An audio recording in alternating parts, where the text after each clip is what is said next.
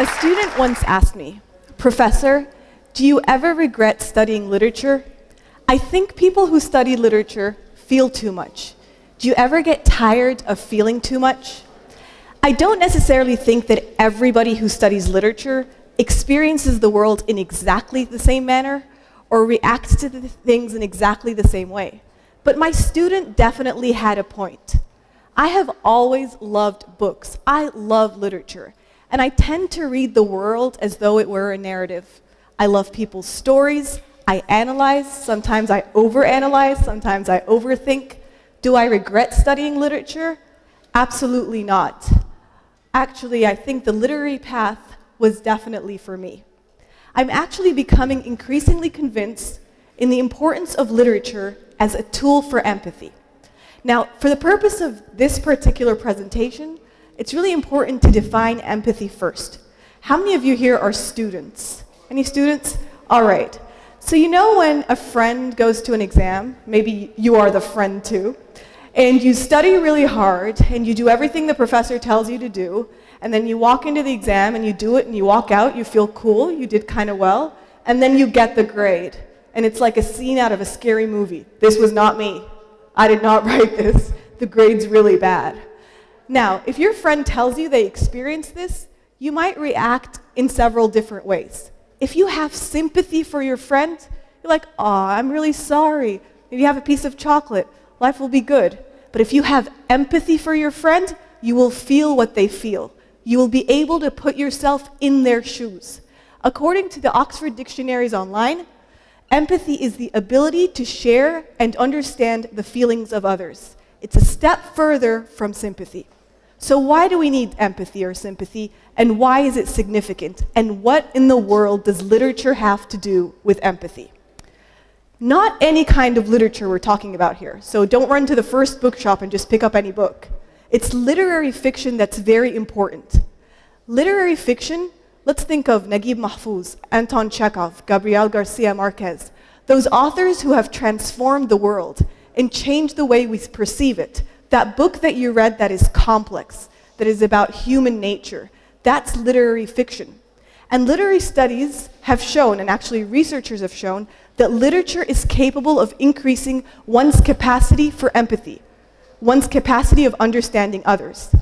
Actually, there's an article in the Scientific American written by Julian Chayet, who actually says that research was conducted by David Kidd, two researchers, David Kidd and Emmanuel Castano. What they did was they did a project that involved children, and they gave them literary fiction, they gave them popular fiction, and they gave them nonfiction. And they found that the children who read literary fiction, you know, literature like Mahfouz, Gabriel Garcia Marquez, etc., actually had a higher capacity of understanding others. Now, since this is a talk about literature, let me tell you a story. And before you judge the woman in that story, let me tell you the full story, and then think what you feel about her. I'm going to tell you a story that was written in 1894 by an author called Kate Chopin. Kate Chopin was an American author, and when in 1894 she published this short story, it was highly controversial. So here's how this story goes. The story is called The Story of an Hour, and it literally takes place over the span of 1 hour. It starts off with the narrator telling us that Mrs. Millard has a heart problem. She has heart trouble. Mrs. Millard's sister needs to tell Mrs. Millard that she's just found out that Mrs. Millard's husband has died in a railroad crash.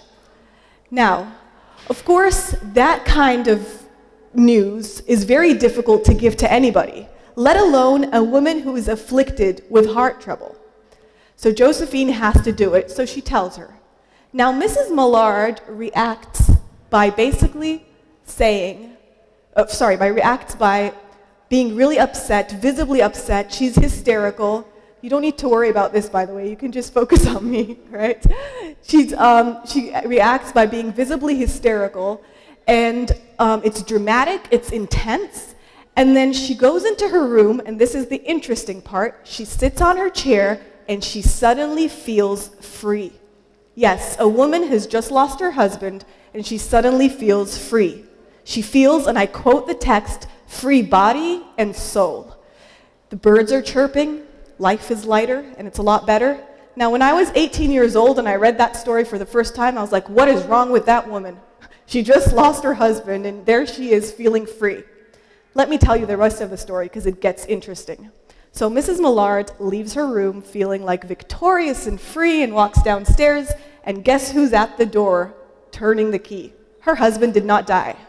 Mrs. Millard looks at her husband, and she collapses, and she dies of, quote, a joy that kills. Yes, that's the story. Now, what makes this literary fiction, and why do we need to read that fiction?